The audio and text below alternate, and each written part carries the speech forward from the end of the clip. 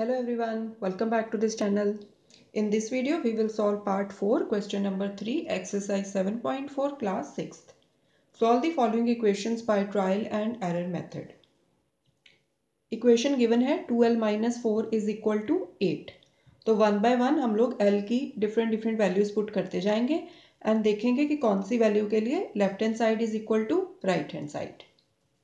So I will start with l is equal to 1.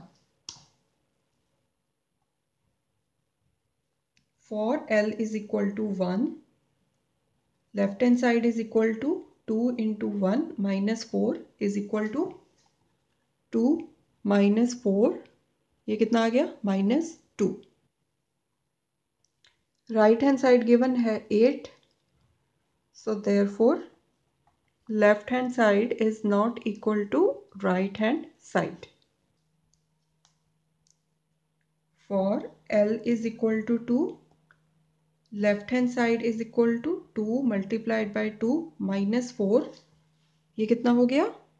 2 into 2 4 minus 4. So LHS is equal to 4 minus 4 कितना हो गया? 0. Okay. So right hand side कितनी है? 8. So therefore 0 not equal to 8. LHS not equal to RHS. Next value के लिए check करते हैं. For L is equal to 3, LHS is equal to 2 multiplied by 3 minus 4. ये कितना आ गया? 2 into 3 6 minus 4. So LHS is equal to 6 minus 4 2. अब right hand side given है. Right hand side is equal to 8. So therefore LHS not equal to RHS. Now for L is equal to 4.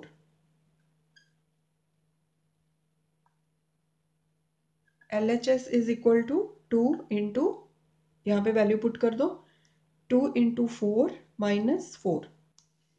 ये कितना आ गया? 2 4 ज़ा 8. 8 minus 4 is equal to 4. So LHS आ गया 4. Right hand side is equal to 8.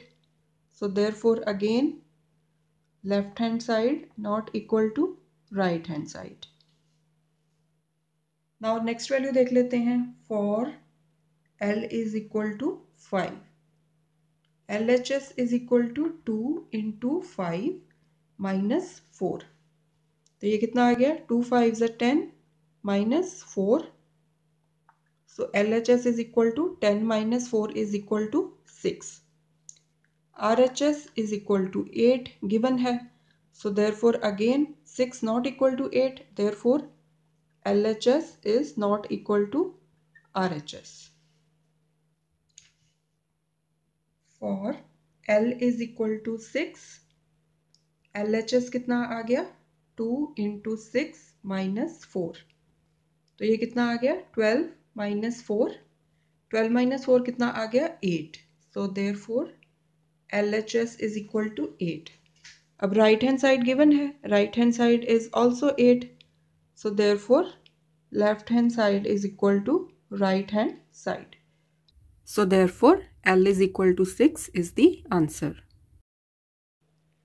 So this is how you will solve this question.